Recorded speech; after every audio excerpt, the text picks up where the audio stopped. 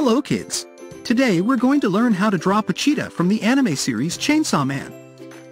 We'll start by drawing a W shape for the mouth and adding two V shapes for the teeth. Next, we'll draw a diagonal line above the mouth and add a C curve, followed by the same shape inside it.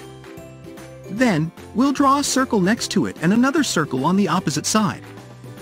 Next, we'll draw the blades for the chainsaw and add some shapes inside the eyes to complete them. Then, we'll start drawing a big C curve that ends on top, followed by a pipe-like shape above it to make the handle. We'll also draw a V shape, a C curve, and a reverse J shape and attach it from the line shape above to form his back. Next, we'll draw a C curve and a triangle shape for his tail. After that, we'll draw the remaining two limbs of Pochita and add 3 straight lines below each eye to give him a cute effect. Now, we'll fill in his eyes with a black marker and also fill the handle with the same color. Finally, we'll draw a thick border around the character to make it pop more. And that's it! Our Pochita is ready!